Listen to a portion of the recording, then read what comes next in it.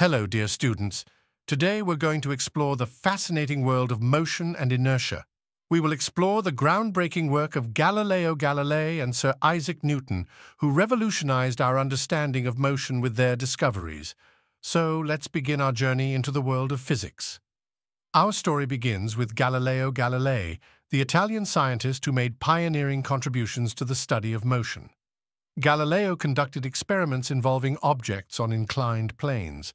These experiments revealed some intriguing findings. 1. Objects moving down an inclined plane accelerate. 2. Objects moving up an inclined plane retard. 3. Motion on a horizontal plane is an intermediate situation. Galileo concluded that an object moving on a frictionless horizontal plane must neither have acceleration nor retardation. That is, it should move with constant velocity. Galileo conducted another experiment involving a double inclined plane. A ball released from rest on one of the planes rolls down and climbs up the other. In the ideal situation, with no friction, the final height of the ball is the same as its initial height. If the slope of the second plane is decreased, the ball still reaches the same height, but travels a longer distance.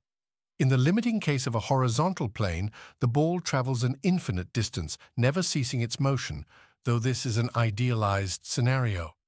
In reality, the ball eventually comes to a stop on a horizontal plane due to the opposing force of friction, which can never be totally eliminated. However, in the absence of friction, the ball would continue to move with constant velocity. Galileo's work led to a profound insight: the state of rest and the state of uniform linear motion, motion with constant velocity, are equivalent. In both cases, there is no net force acting on the body. It's incorrect to assume that a net force is needed to keep a body in uniform motion. Galileo's ideas paved the way for Isaac Newton to formulate his first law of motion, which is also known as the law of inertia.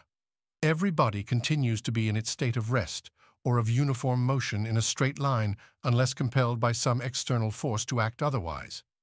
Newton's first law can be summarized as follows. If the net external force on a body is zero, its acceleration is zero. Acceleration can be non-zero only if there is a net external force on the body.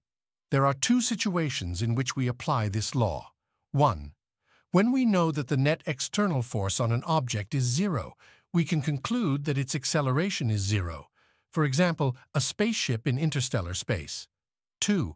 When we don't know all the forces acting on an object, but we observe that it is unaccelerated, either at rest or in uniform linear motion, we infer that the net external force on the object must be zero.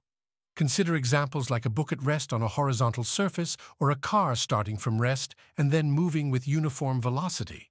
In both cases, the first law helps us understand that forces are either balanced or unbalanced. To demonstrate the property of inertia contained in the first law, think about situations like being in a moving bus or the bus suddenly starting or stopping. Inertia explains why you experience a backward or forward motion when the bus changes its speed. In conclusion, Galileo's pioneering experiments and Newton's first law of motion have revealed the concept of inertia, the resistance to change in motion. It's a fundamental principle that helps us understand how objects behave when external forces are applied. In our next lecture, we will discuss Newton's second law and explore the relationship between force, mass, and acceleration. Until then, keep exploring the wonders of physics.